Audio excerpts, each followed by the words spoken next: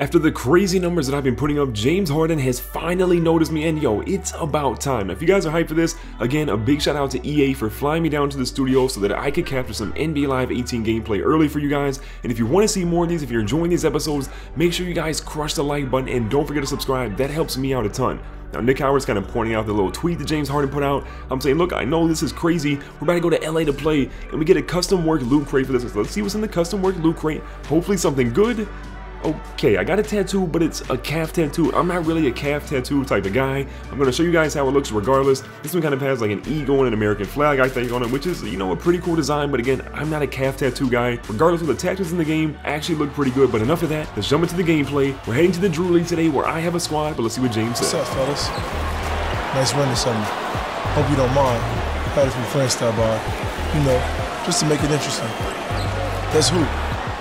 I mean, look, I get it. I know James Harden broke my ankles in real life, but dude, do you really have to stack your team with LeBron James, with Paul George, with Andre Drummond, with DeMar DeRozan? I mean, how many NBA superstars do you need? I mean, I have JaVale McGee. JaVale McGee might be one of the best players on my team right now. But you know what? I don't care. It's a new game. It's a new opportunity. We're in the Drew League. I'm going to put the team on my back, and I'm crossing over James Harden. I go with the floater, and we start the game off strong. Again, make sure you guys crush that like button. Let's get 1,000 likes in this episode. What a move to start the game off. Now, James Harden's got the ball back. He throws one in, and yeah, James, I feel like you're a little nervous right now. You threw a bad pass. You have no one to blame but yourself there, but I'll take that turnover. The ball's kicked to me. I'm pulling one up in James's face, and I'm actually going to miss that one. We do have a 2-0 lead here early in the ball game, but look, James Harden has the ball back. Everyone's been waiting for this matchup. It's me versus James Harden. Good God, he just crossed my ankles up again. I can't let it happen again. I don't want to fall to the ground. LeBron James shoots a 3 though. LeBron is going to get that one to fall, and his squad is out to a 3-2 lead. Now, we can't score on offense, so they get the ball back again. Paul George with the ball this time. Throws an alley-oop. That one goes to Andre Drummond with a nasty finish. But you know what? If you can do it, I can do it better. I throw it to JaVale McGee. That's right, NBA champion JaVale McGee. That seems a little bit weird to say right now. I'll go back to my crossover. I'm going to the middle of the time. I float up a finger roll. That one's not going to work though. My rating drops down to a 69. James Harden's bringing the ball back up. I'm going to get back on defense. Look at this. Look at this. Shut down defense. James, really? You're going to try to copy me? I mean, I just do a nasty oop, and you want to come back and throw your own, and it goes nowhere. Yeah, stare at the crowd all you need to. That was pretty horrible. Now, DeRozan's got it. He throws it into the paint. Looks like Drummond goes up, and he gets blocked. Kawhi Leonard's going to catch this one. Could he got up the court a little bit quicker? Probably so, but he's going to cross over a little bit. Get stopped by LeBron. Kick it into the paint, and we're going to get an easy dunk from Trevor Ariza. Yeah, Trevor Ariza is starting on my team. My team might be low-key trash. Now, Drummond throws up a prayer. This one is actually going to go in. I have no idea how it dropped, but we have an 8-7 lead. I want to try to hold on to this cushion. I'm trying to cook James Harden here. I'm getting pads by him. I go up, and this one's going to be floated up and in again. My inside layup moves have been money. Now, my teammate Greed is low-key trash. James Harden just completely crossed me over there. I didn't touch the ground, though. I didn't touch the ground, but he gets that shot to fall, tied up at 10. Now, I float one here. Andre Drummond's going to block that one. They get the ball back, and LeBron James is going to push the tempo a little bit. He pulls up for a fast break 3. LeBron, what are you doing? You can't do those, LeBron. Kawhi gets the rebound. I kick it up to Trevor Ariza. Ariza's going to pull in Paul George's face, and that one is going to drop to give us a 13-10 lead. I'm happy with how my team's playing. I know I made fun of Trevor Ariza earlier, but yo, the dude, he's actually playing pretty well. But I leave James Harden wide open, and he chokes. I mean, really, James, you're making my job way, way easier than what it should actually be. Now, good little crossover, but James Harden's actually playing good defense here. I'm going back to the middle. James Harden's there. I pull up for the mid-ranger and say, I don't care what your defense is, James Harden. I have the best jumper in the entire Drew League. Look how hyped your boy is right now. That jumper was absolutely money. You know, the 15-10 lead, Kawhi Leonard is going to step back. He moves to the left. He pulls up while he's moving, and that one is going to drop. Kawhi Leonard, his middle name might be Clutch out here. What a shot by him. Now, Paul George takes a 3 as the shot clock winds down. I'm going to grab a rebound, kind of a rare opportunity for me, my first rebound of the game. We got an 18-10 lead again. Oh my God, we just dropped James Harden. We just dropped James Harden. The payback is finally here. Again, look how nasty this move is.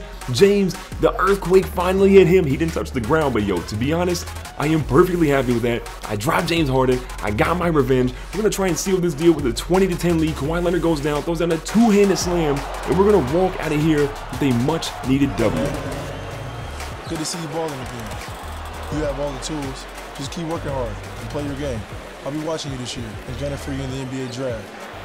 You know, so James Harden comes in, says, you know, you got all the tools, keep working hard, but I mean, James, I just crushed you in a game. I dropped you, I broke your ankles. In my opinion, we're even, we're tied up 1-1. I'm going to come back at some point in the future and get you again.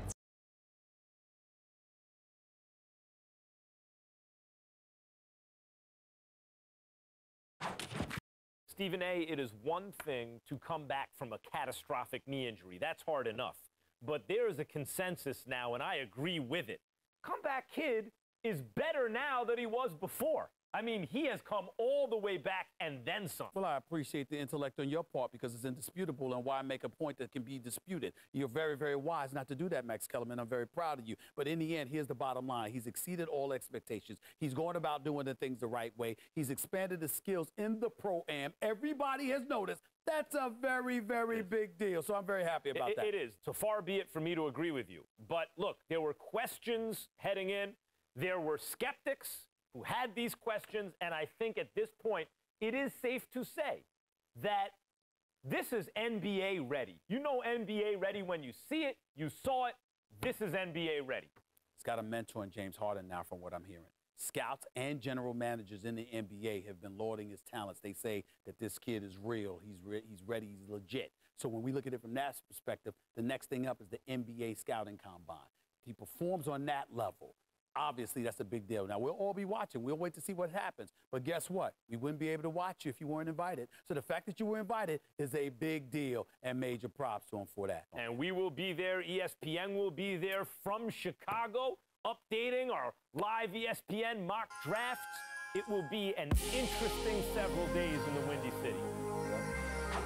So after performing extremely well in the Drew League, it looks like what's next up for me is going to be the NBA Combine, so I'm pretty hyped at this point. I have played so well. I got my dribbling increased a little bit. We're going to get Steph Curry's dribbling moves. So if you guys are hyped for another episode, if you guys enjoyed this content, make sure you guys crush that like button. Don't forget to subscribe. Check the playlist that I got for you guys on the screen right now. And until then, I'll catch you guys on the next one.